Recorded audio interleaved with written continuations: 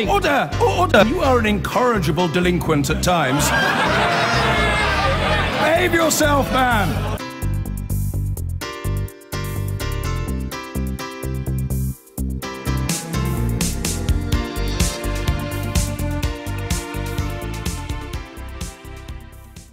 Well, despite the sombre tone here in Westminster, the EU referendum fight has continued today with only 2 days of campaigning left. So with me now is our political editor, Gary Gibbon. Gary, let's start on the debate. It was extraordinary, wasn't it? I mean, I don't remember anything quite like it. Do you? Amazingly charged. The Commons has gone in recently for a few more sort of human moments, applause, the rest of it, but I've never seen anything like this. And what happened as you sat there watching the tributes being paid was how friends of Jo Cox's realised very quickly that the whole family were up there in the balcony. Other MPs slowly cottoned on to this as well, and you couldn't take your eyes off them. It was immensely emotional thing to watch the children there playing, reading books, husband incredibly controlled, and at the end, an image I'll never forget, Jo's mother and father standing up along with the rest of the family, sister and others, and clapping and thanking the MPs for what they'd said. It was extremely moving.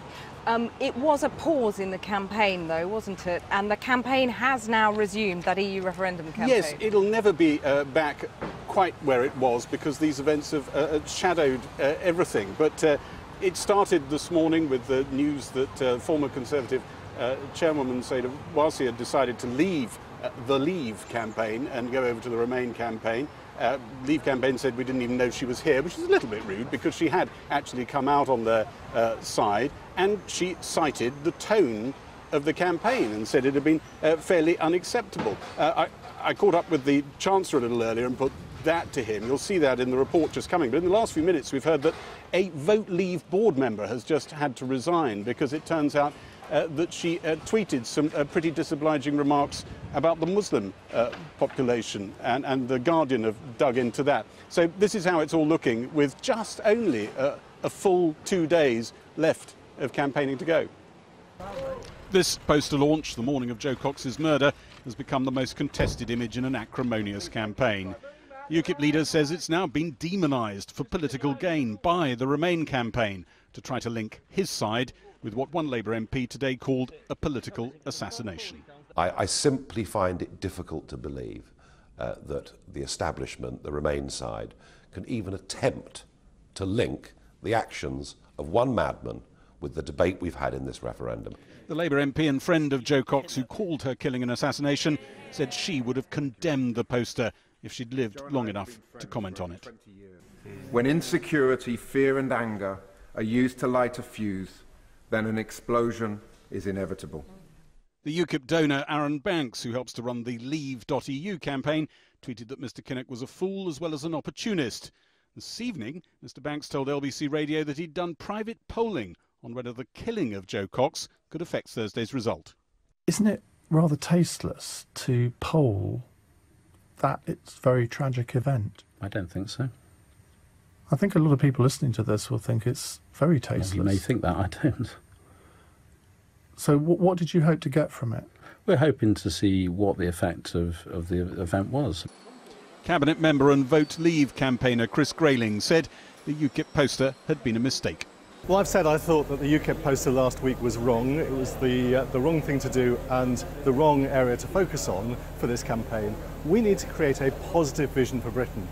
The Chancellor was campaigning at McLaren's sports car production line in Surrey. Yesterday, he said the UKIP poster had echoes of 1930s Nazi propaganda. When I spoke to him earlier, I started by asking him if he thought the official Vote Leave campaign, run by some of his fellow Tory cabinet ministers, had strayed into similar territory. Well, I think those campaigning for Leave have mounted a number of totally unsubstantiated claims, things that are blatantly untrue, whether it's about millions of Turkish people coming here in the next couple of years, or indeed that Farage poster. And they essentially allowed Nigel Farage and his vision of Britain to take over their campaign. And so they have wandered into his sort of terrain. Well, whether they've done it by mistake or not is for them to explain. But I think what people want in this debate, particularly with just a couple of days to go before they vote, are the facts and the reasoned arguments, not the inflammatory rhetoric. Yesterday, Jeremy Corbyn said what some people will think is one of the most honest sentences to have been uttered in this campaign, that for as long as we're in the EU, there can be no upper limit on net migration numbers. He's right, isn't he? Well, I don't accept that, because I think we can control. No, hold on. We can control immigration. First of all, we say you can't abuse the freedom of movement and come here. Yes, but you don't think most people are abusing it. Well, the overall net migration figure cannot be controlled as long as we're in the EU. He spoke the truth, didn't he? I don't agree with that. I think we can bring net migration down by A, dealing with people who are from outside the EU, B, by making sure people only come here to claim a job, to move to work, C, by seeing the other European economies now grow. We've had this extraordinary period, Gary, for the last few years. Even under the projections of the OBR, with that growth factored in, there is an awful lot of people coming here, hundreds of thousands of people coming here. Well, Gary, let's be clear. First of all, the projections are that immigration falls in this country. But I'm using those projections. It comes down to second, you do not control migration. A figure that still means millions over the coming decades. You can recognise people's concerns about migration, but that doesn't lead you to conclude that that problem, which all Western democracies face, is going to be solved by quitting the EU. The evidence is that actually, A, you might even see net migration go up, and B, you would be damaging your economy. David Cameron has talked about Britain now on the precipice, staring into the abyss. What kind of responsible statesmanship is it to bring a whole country to the abyss, to the precipice? Well, we have got... That's what you two did, Britain has got according to you. Britain has got a very big decision to make on Thursday. And every reputable economic voice out there, from businesses like this, to Nobel Prize-winning economists today, to our top entrepreneurs, to our trade unions, are all telling us there is a very serious economic risk if we quit the EU.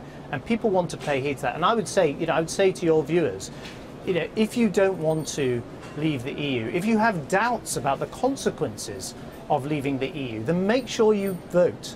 Make sure you vote. If Remain wins narrowly, this will be a very divided, very angry country. The question of Europe will not have been settled. This whole referendum's been a disaster, hasn't it, of your making?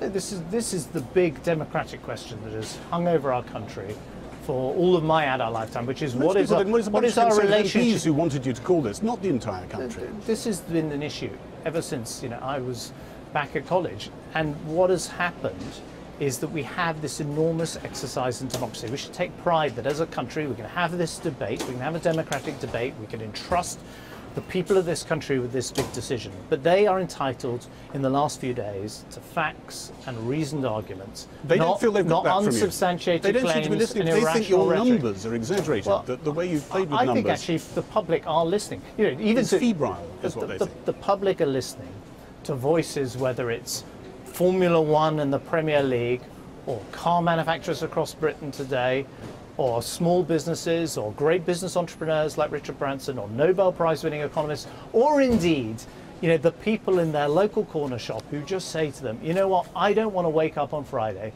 with a load of uncertainty, having walked through a door we can't walk back through. People want security and stability, and if we vote to remain in the EU, Britain will be stronger, safer and better off. George Osborne speaking to our political editor, Gary Gibbon. Well, I'm joined now by Nigel Farage, the UKIP leader, from his final rally of the campaign at Gateshead. Nigel Farage, your poster has been taken by many people as deeply offensive, upsetting, racist, anti-Muslim. Would you like to apologise to them tonight? Well, I issued a very similar poster to that 2 months before with very little debate. The problem with the poster wasn't the image. After all, it appeared on all of our front page newspapers, and the strapline, the EU has failed us all. What I'm saying is that what Mrs. Merkel did last year has led to a huge crisis inside the European Union.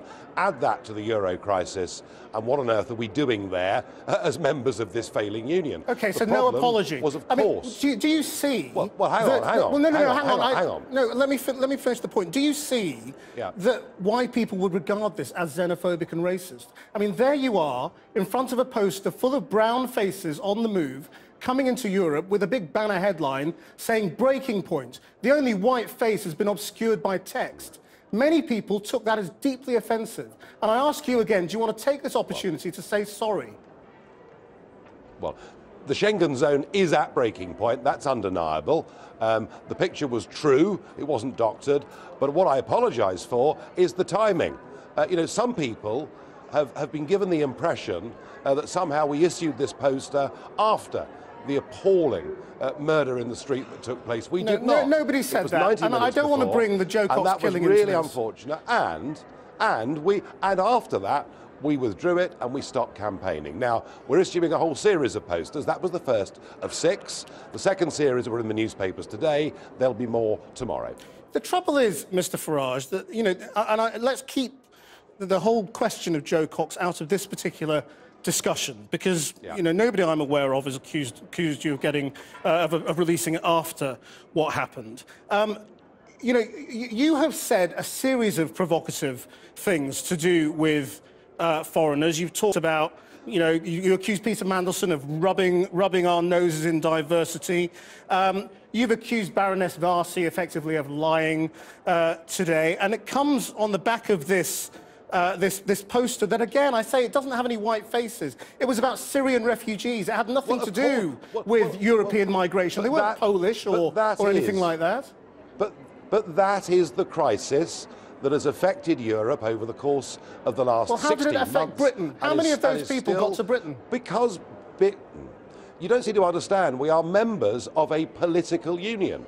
Despite the fact we're opted out, I'm pleased to say, of some bits of it, we're still a member of that union, and it's a union that's failing, and I don't want us to stay part of this failure. Yeah, but how many of those people in the poster made it to Britain? None. Well, that is not what the poster was about. As I say, the EU has failed us all. You said breaking point. Well, the Schengen zone, with barriers going up everywhere, is, I think, we're not in Schengen, at breaking point. Schengen is a big part of the European Union, as is the Eurozone, and one of the answers that the EU is trying to come up with is a common immigration policy. Now, once again, we'll be told by British politicians we'll opt out of it, but every time the EU broadens, deepens, moves ahead, we get dragged a little bit in its wake. The EU is a failure. It doesn't represent the modern 21st century. There are Eurosceptic movements growing up on the north, south, east and west of the European Union, and I very much hope that what we do on Thursday is to give hope to people who believe in democracy in the other countries too. My point is that in accusing politicians like the Prime Minister and Baroness Varsi of lying, of running posters like this, of accusing the Labour Party of rubbing our noses in diversity, whatever that may mean, you are part of what has dragged British politics into the gutter. Really. So this is the Prime Minister who put poster trucks round London two years ago saying, if you're an illegal immigrant, we're coming to get you. He can account for what he does, and we will ask him when we get a chance. I'm asking you to account for what you've done. No, don't attack him. Account for what you've done. I didn't mock up a poster truck. I put a factual photograph as one of a series of 6 posters in the last week of the campaign that reflected the truth. When did you approve that image? That poster ran on. Sorry? When did you approve that image? The week before. Because the week before, along with the other images that you'll see tomorrow and going on. Look, nobody thinks that Mrs. Merkel got this right last year. I certainly don't. And I don't think a growing number of the electors inside the EU think so either. Yeah, the point is none of those people are coming to Britain, Mr. Farage. That may well be a problem for Angela Merkel and Germany. It's not a problem for British voters this Thursday. Well, it is, because we're part of a union that isn't working, is dysfunctional, is backward-looking, and is holding our country back. And there is a big debate about the 508 million people that have EU passports, and believe you me, the impacts of that on schools, on hospitals, on housing, on wages, these are the kind of things that voters in Newcastle are going to make their minds up on over the course of the next couple of days. And I would still say that this is the #1 determinant in terms of how people will go out and vote on Thursday. Your colleague Aaron Banks is polling on the impact of the killing of Joe Cox. Did you approve that as well, and what do you think of it? He's not a colleague of mine. He works for a different organisation, and I would expect. I think YouGov have an opinion poll coming out in one of the main national newspapers tomorrow, where they will poll the effects of what's happened to British opinion post this awful tragedy. Do you think it's tacky? I mean, ask YouGov whether they should close down. I've no idea. I think there'll be lots of people polling to see what the effect of this is. It may be deeply cynical, but I mean, that's the way the polling industry works. Just on immigration again, as you seem to think it is the big issue for Thursday. I mean, you know, do you not see that, you know, all the experts, who I know you like to disparage, say that we need a much greater level of immigration than you're comfortable with to maintain Britain's growth in GDP? Well, of course, Mr. Osborne and others will tell you mass immigration is good because it gives an increase in GDP. What it doesn't give is an increase in GDP per capita. And, you know, which has also even gone if up. we looked at different surveys, GDP per capita has gone up. Surveys, and if we said, for those earning good money, yes, not for those earning average money, and that's the point. What we've had is that's a not how it's worked out, Mr. Farage. I've got the numbers here. Of unskilled and semi-skilled labour. And GDP per capita has gone up for 6 years in a row. There was a report out this morning. You've got to get your facts right. That the effects of net migration were negative on the British economy. Others say it's positive. I'll tell you what we'll do. I'll meet you in the middle. Let's say it's about even. But one thing for certain, there are other issues than money. It's called quality of life. And the quality of life for people on average incomes in this country is diminishing, with the population rising at 500,000 people a year. And we have a chance on Thursday to take back control of our borders so that a British Parliament and government can set the right levels. Nigel Farage, thank you very much indeed.